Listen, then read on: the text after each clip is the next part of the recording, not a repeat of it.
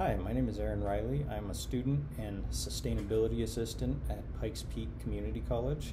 I created this video to encourage students to participate in the annual trash art competition and also to explain part of the process that you can use to create your own trash art.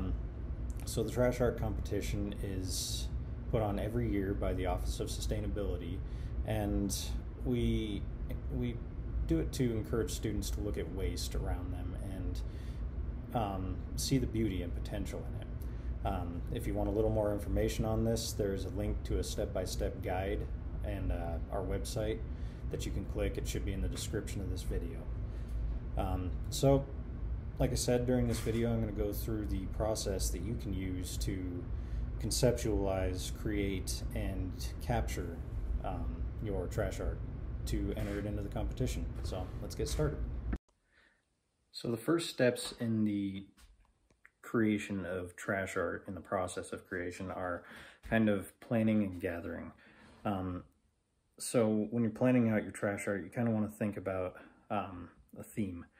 And for this year, the theme is restoring our earth. So you want to think of art that kind of brings to attention a restorative action, something that can help the environment. Whether that is recycling, composting, using renewable energy, even just encouraging people to get into the outdoors and enjoy nature. So you kind of want to sit down and brainstorm some ideas of actions that maybe you have taken or you could take.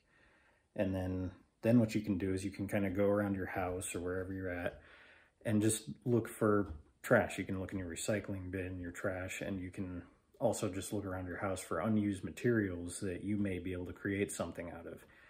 And this can help a lot in just seeing something and getting inspiration for an idea. That's kind of what I did. I just looked around and found materials and then just kind of formulated an idea from those materials.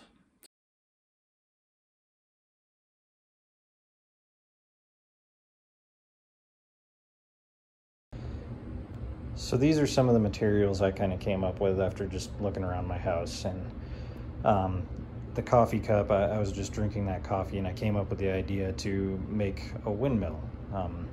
And then I wanted to kind of make some like tulip fields around the windmill. So this will be kind of like a painting, but I'll just be using materials probably glued to a piece of cardboard. And then just a few other random materials that I found around the house. So it can be really simple. You can just find random things, and if they give you a good idea of something that you can make, then use them.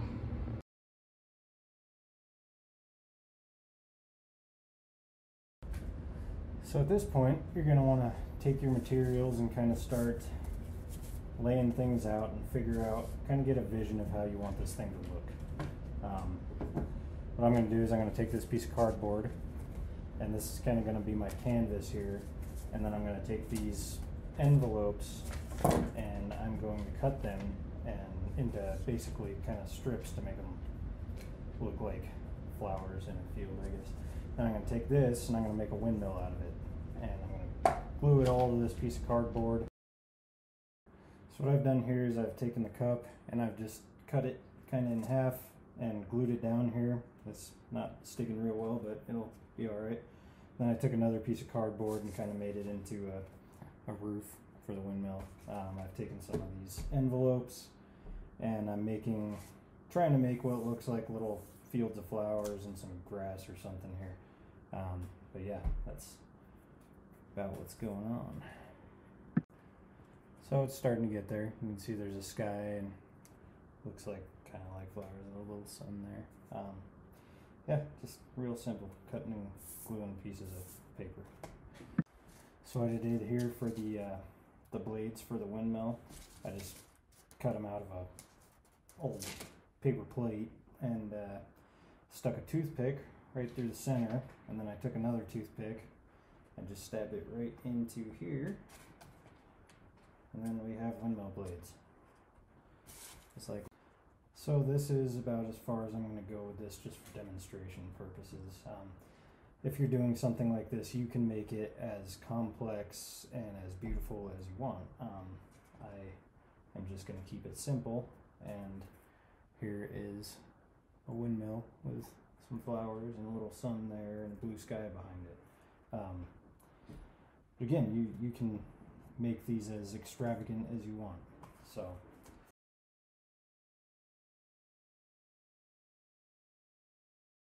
So now that your artwork is done, you're going to want to capture it. You're going to want to either, if it's something like this, you can just take a good picture of it, or if it's something like a sculpture, you can take a lot of pictures of it as you walk around it, get really good coverage, or you can take a video as you walk around it, I guess. But you want to really emphasize your artwork. You don't want to have a bunch of other things in the picture that are distracting. You don't want other people or your dog or whatever in the picture. You want it to just be about your artwork. And you want to make sure your lighting is good so you can see very well what's going on there. You don't want the lighting to be kind of hiding things in your artwork that you would normally want somebody to see if they were standing there looking at it. And when you do it, you want to record a description of it. So you want to introduce yourself, you want to state the title of your artwork, and also you want to describe how it relates to the theme and what the idea behind it is. And that's all. So then you can make your submission. Thank you for watching.